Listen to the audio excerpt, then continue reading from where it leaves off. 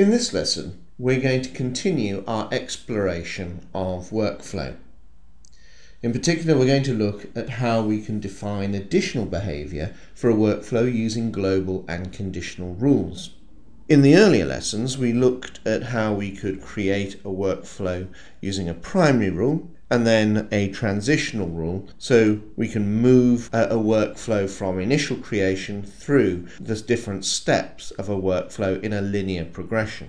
We're going to take this idea and so we can see how we can move through from our workflow to introduce the idea of a global rule available at any particular point within the workflow, and then a conditional rule that will allow us to move on to the next step, but with a choice of potentially different outcomes and different sets of behaviour as we do it. So to do this, let's start back inside our workflow, and what we're going to do here is we're going to edit this workflow and add in a type of rule called a global rule. Now, a global rule is one that is available at potentially available at any point within the workflow.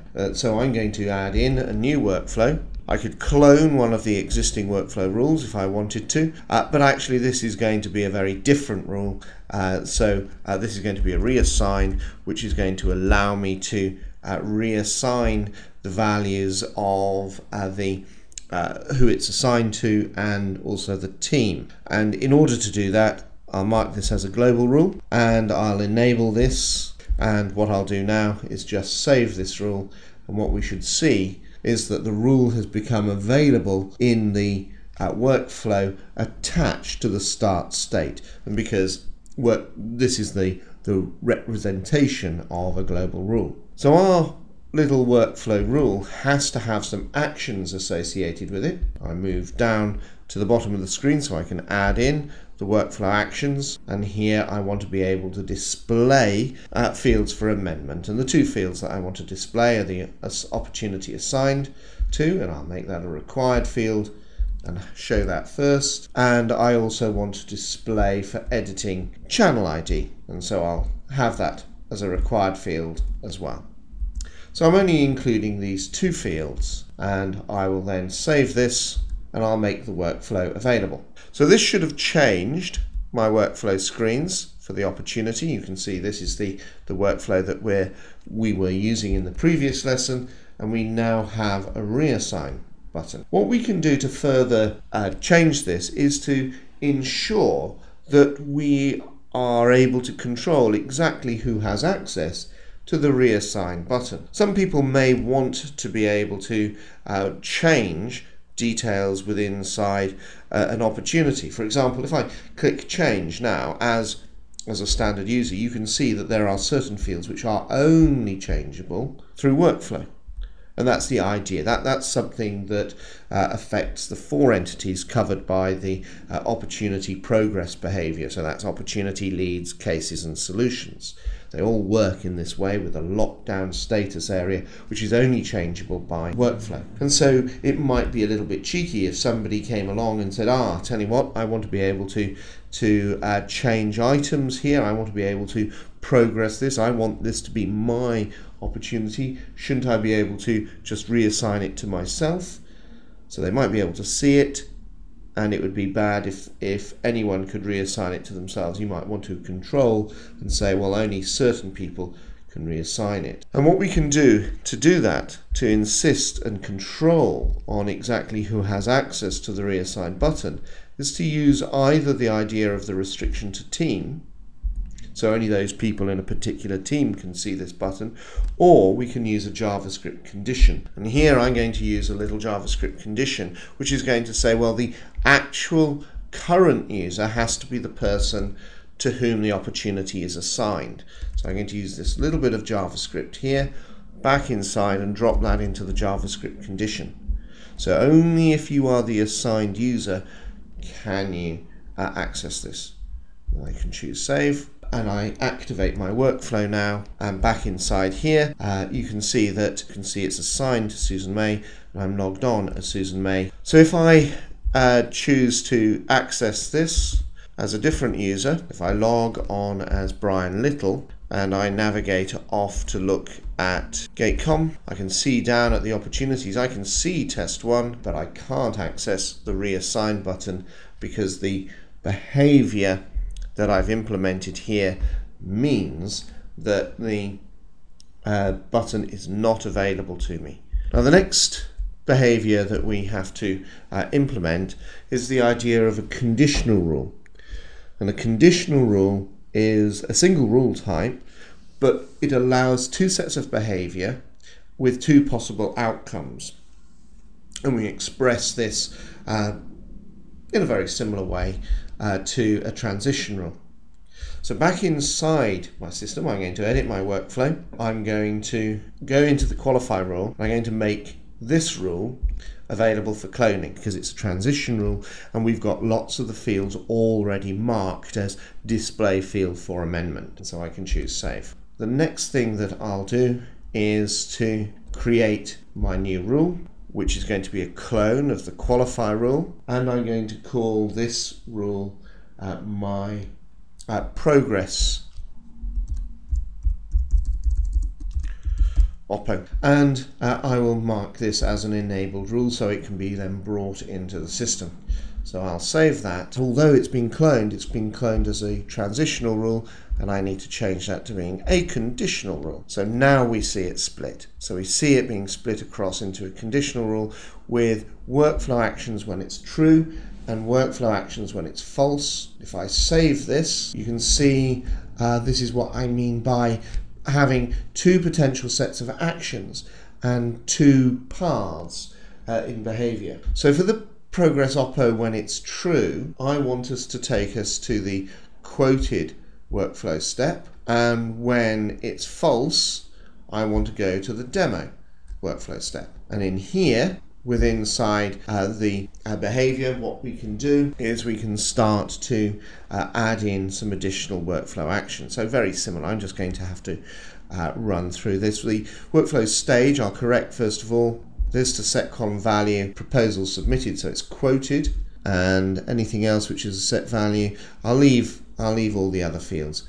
Now here, for the new action when false, I will set column value to be the workflow stage, and that's going to be demo, that's going to be read-only order 1, and then quickly add in the other fields. So these are display fields for amendment, opportunity status, and I'll mark that as read-only order 2. Then the next one is going to be the certainty, so I'm very quickly able to do these.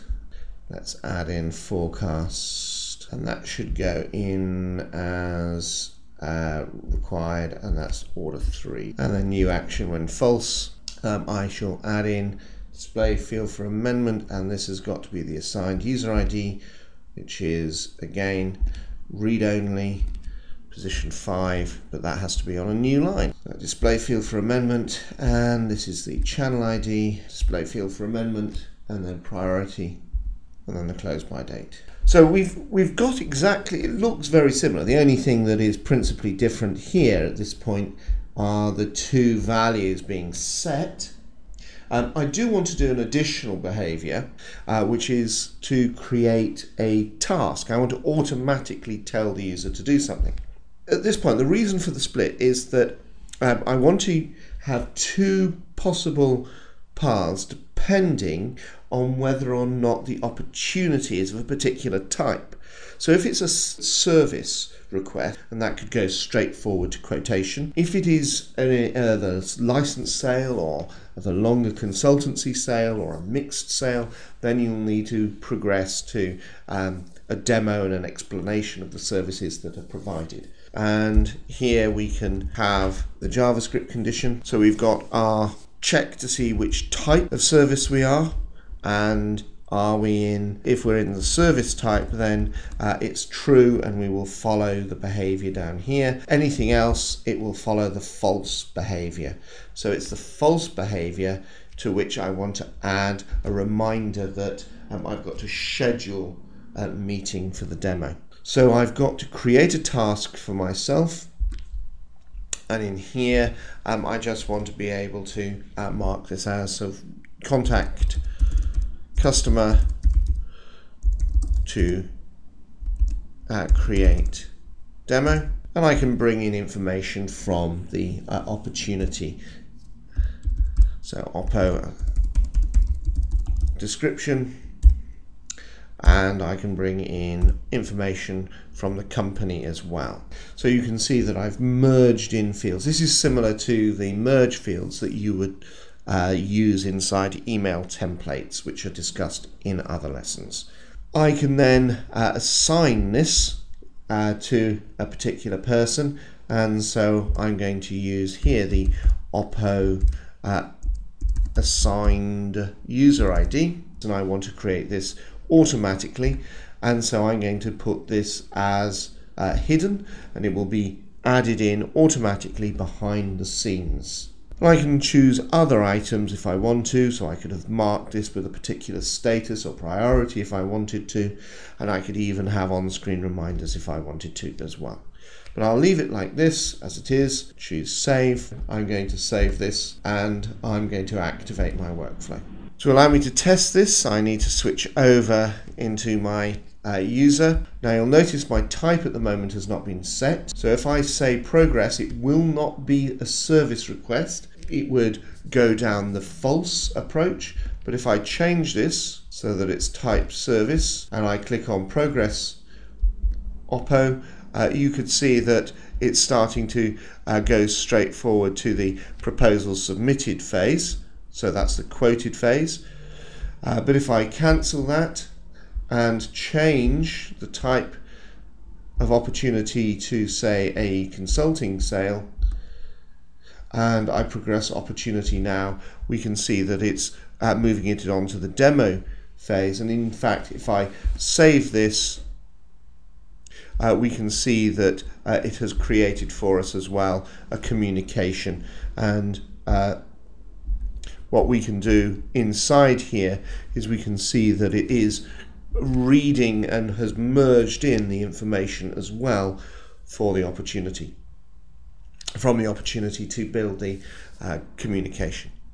So our workflow that we've evolved has now ended up matching the workflow that we had wanted to create right at the beginning. So we've looked in these lessons at how we can create an opportunity using a primary rule, using a transition rule to move us on through the process, a global rule that allows change to data anywhere within the system, and we've also seen how we can use a conditional rule to allow us to split our processes based on the value of data inside the record.